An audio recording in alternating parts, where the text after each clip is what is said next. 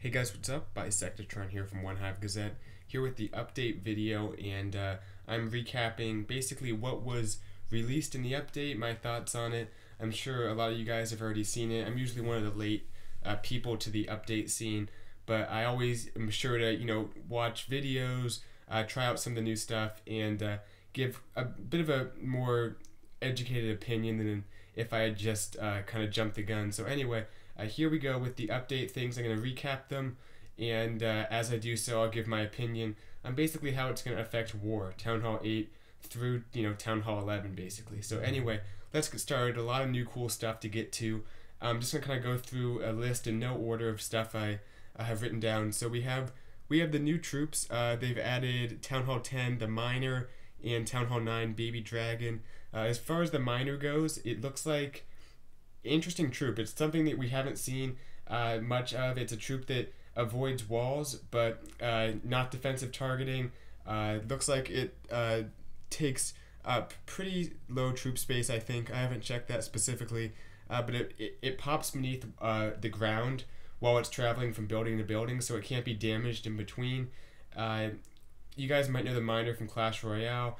Not really a high DPS troop, and I don't think it is in Clash either, but it's definitely something that could be used kind of as a utility, meaning that one or two of them just to do certain jobs for your attack, but maybe on a bigger scale. It's really something I don't know how it's going to be used. I've seen gameplay of it. I haven't actually used it myself, but I think it's something that could be more of a utility rather than actually the main part of an attack. I think it could be a good support troop, so we'll see how it gets used, but I don't think anything too groundbreaking, if I can throw a pun in there.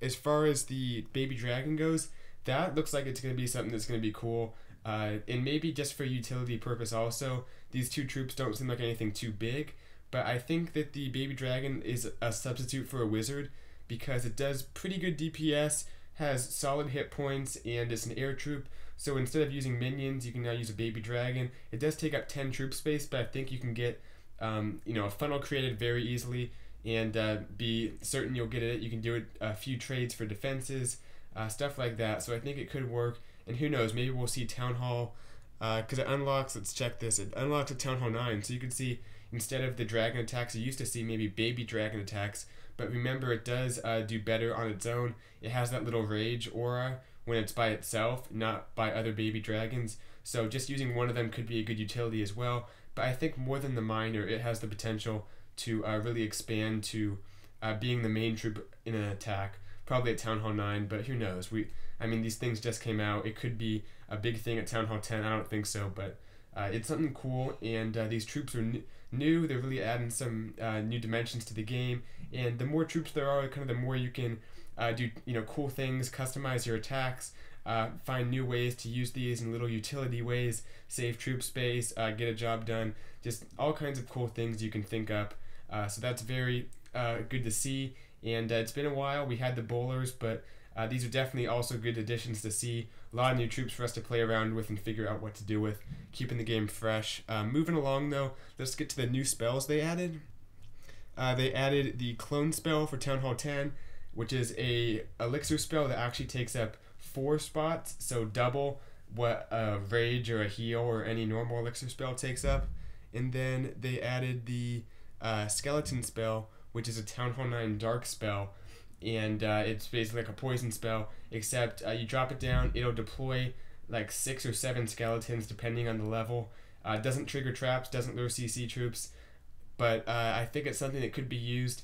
And as far as that spell goes, you bring 2 poisons a lot of the time, but really sometimes you're only going to use 1, so I think it could be used to put down to distract a single targeted inferno, distract a hero, just something to basically buy your troops some time for creating a funnel, for letting wall breakers into the base, just all kinds of new stuff. Will definitely help me make more Clan War mini tips with all these new things out, but yeah, I think it's something that could be used as a utility like the other new stuff, just on a small scale to try to kind of boost your attack up a little bit, because oftentimes you don't need that second dark spell, so even if it doesn't add much, it definitely adds something to your attack.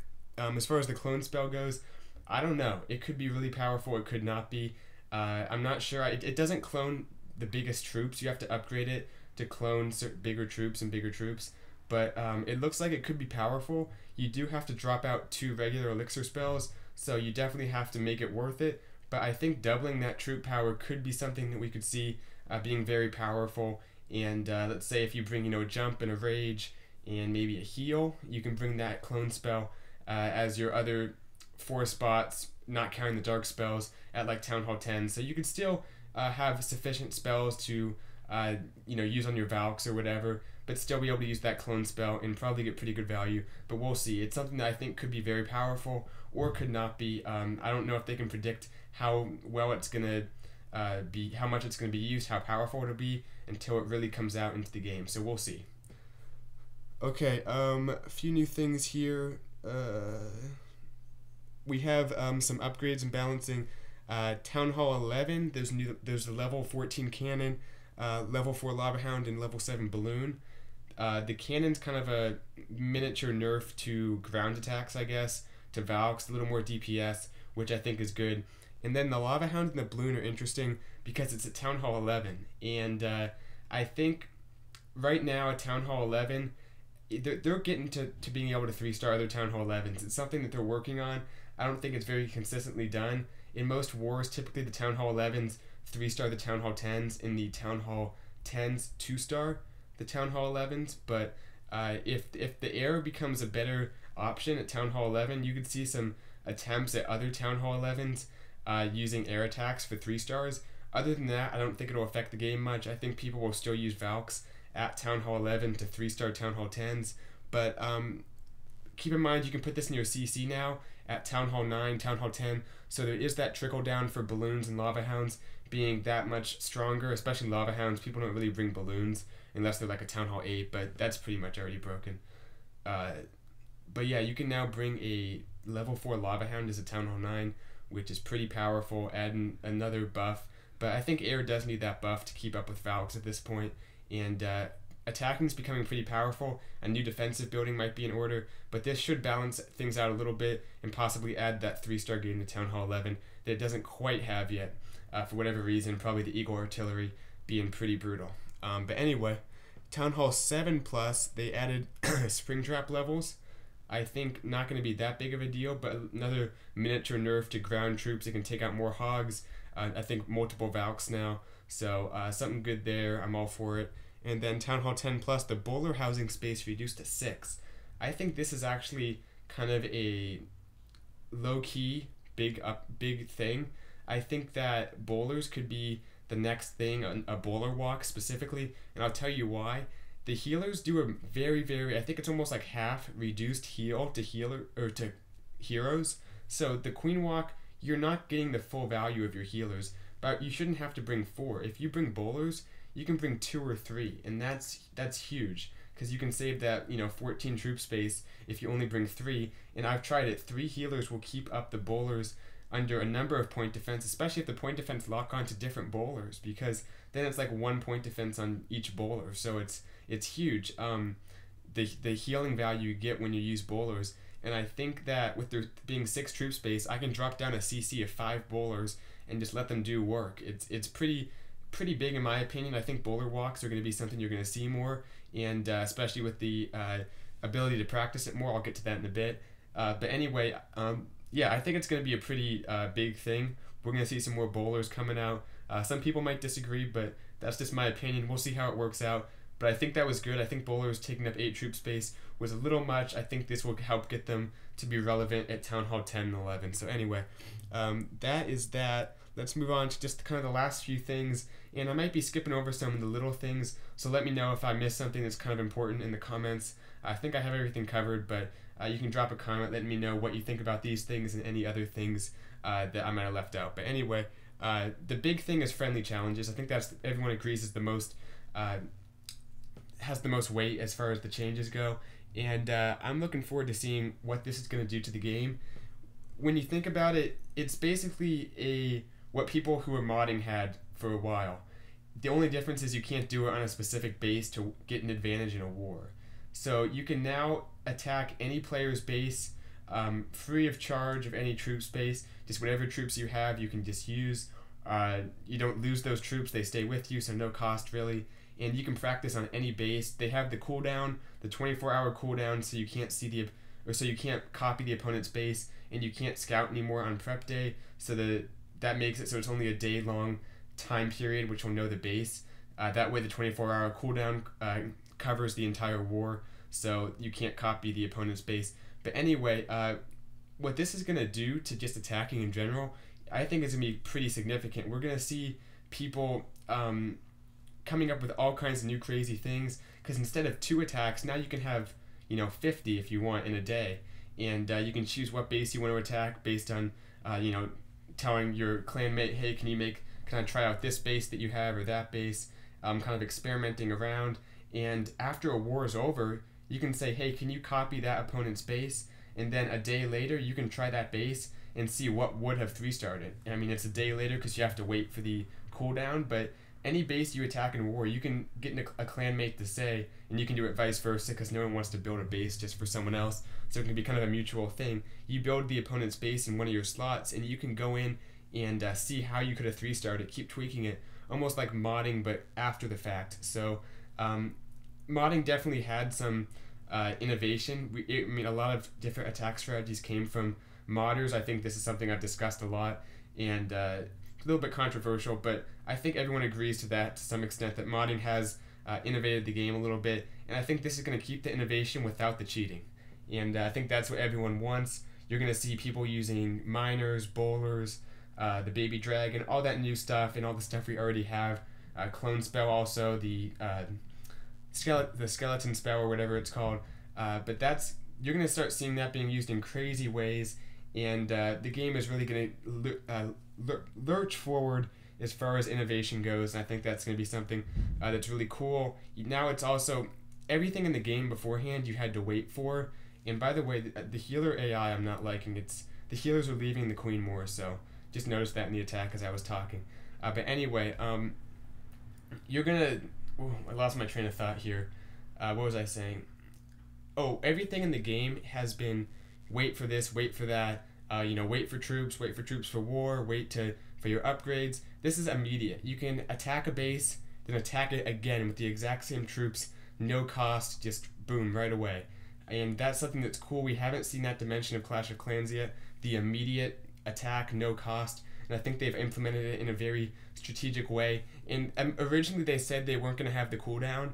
I have to be suspicious if this was a way to kind of trick the war people into thinking they made the change for them, because I mean, Supercell are smart people, and they know that this was going to be hugely complained about by the war community when they announced this, but said that there was going to be no cooldown, so you could copy your opponent's bases. I think they knew that there was going to be that backlash in the war community for sure, but I think they intentionally left out the part of having the cooldown to make it look like they were adapting to the war community, and I think that's kind of a tricky way to do it, to show that they're listening and that they're really taking into account what people are saying, especially from the war community, which has always been vocal about having the changes that they want to be made. And you know what, it is what it is, but I think I can try to call their bluff there. I'm not sure, I might be wrong, this kind of a conspiracy theory type thing, but I think there's definitely that possibility that they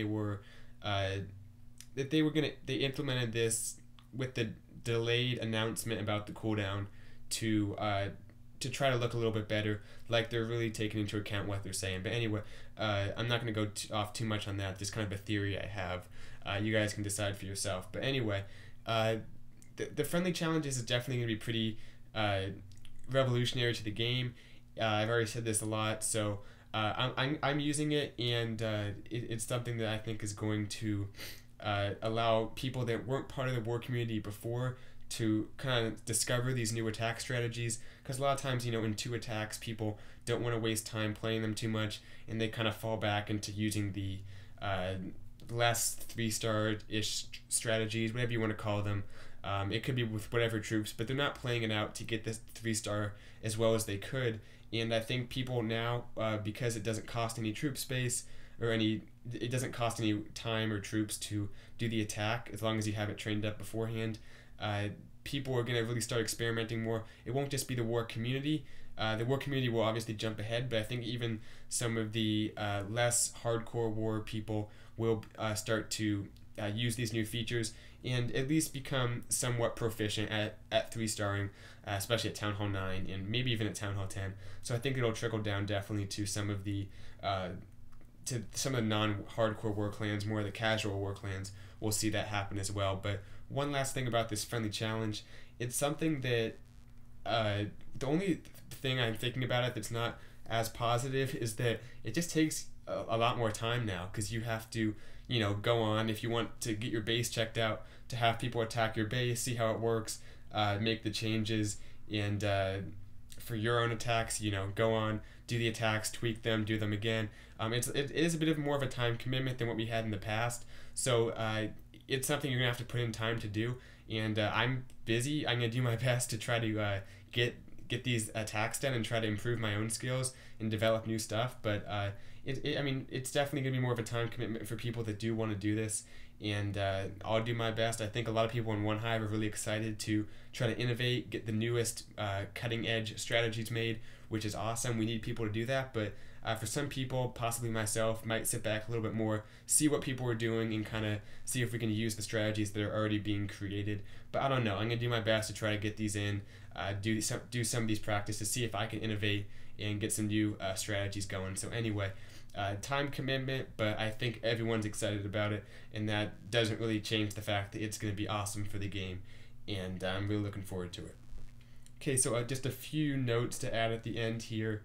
Kind of gone over all the big stuff, I think, but we do have the base editor that has been added. I went over this in an entire video just because I make bases. It was so awesome to see that. Something I'm really excited about seeing in the game, and has already helped me make bases. So I'm looking forward to continuing to use that and to getting bases cranked out a little bit faster. And you guys will see that in the live base builds and stuff as I do those later on. What else do we have? We have the new graphics. So they've added, you can see the wizard there, the shooting of the wizard, and the wizard tower. It doesn't look as cool as, in my opinion. I think that wasn't really needed, but they like changing up the graphics every once in a while. So sometimes you see them change up the walls. Sometimes they change up other things. So they chose to change up just a few different graphics. The clan chat, that was something that was changed, and it takes getting used to. I don't really tend to like the changes in graphics usually, but I think once you get used to them, that they seem pretty cool, so you don't notice them. It's just right at the beginning that people don't like change naturally. So anyway, it's something that I'm getting used to, but eventually I won't even notice it, I'm sure. But anyway, that's pretty much it. Hope you guys have enjoyed the video, and hope you're excited for the update. You guys are probably trying it out, and I'll have videos, throughout the next few weeks showing me using some of the new stuff, showcasing other people using possibly the new spells, the new troops, hopefully, and see where this takes us. But I'm excited. I think Clash really has gotten some new life into it, and we'll see where it goes from here. But anyway, like I said, drop a comment if I left something out, and definitely tell me what you think in the comments below. I'll take a look at them, try to respond if I can. But thanks for watching this one. Probably have a quick announcement coming out just an hour or so after this, so stay tuned for that. Just a quick announcement about the channel. But anyway, thanks for watching, and I'll see you guys later. Bye, Sectatron out.